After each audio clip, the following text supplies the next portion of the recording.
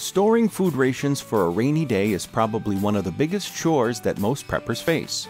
Not only do you need to rotate the food and keep track of expiry dates, but you need to find food items that will last. Storing vegetables and fresh meat in the refrigerator is short-sighted, because if there's a power outage during a crisis, the food in the fridge is going to rot. So, it's best to focus on storing foods like flour, canned food, dried fruit, emergency food bars, spices, etc. Once you have all these items stored, you should now consider getting freeze-dried foods. This is best purchased from a reputable vendor, and one of the best in the business is Mountain House. They've been around for the past half a century, and their adventure meals have been used by thousands of people such as campers, survival experts, and even the military. Their freeze-dried meals are nutritious and top of the line in taste and value. The Mountain House pouch kits on Amazon are ideal for preppers who are trying to stay ready in case disaster strikes. The freeze-dried meals are stored in little plastic buckets. Each bucket has 29 servings, and Mountain House guarantees that their freeze-dried food will taste good for 30 years. That's amazing!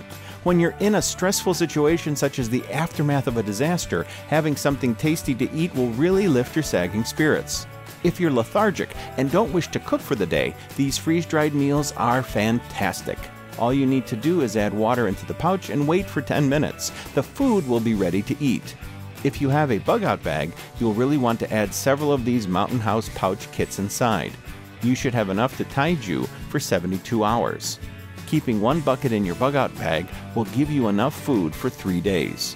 With these pouches, you will not need dishes either. Just the spoon will do. This product has a high rating with over 1,000 reviews that are mostly positive. Most of the satisfied customers mention that they like the taste of the meals and that it was filling. However, when you're going about preparing for a crisis, it's best to order one bucket and see for yourself if you like the taste of these meals. It's imperative that you only store foods you like.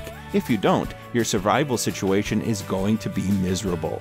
Ask your family members to try out the rations too. Be adventurous and try flavoring the food with spices, sauces, etc.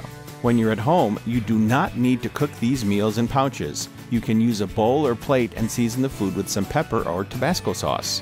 The rules are not set in stone.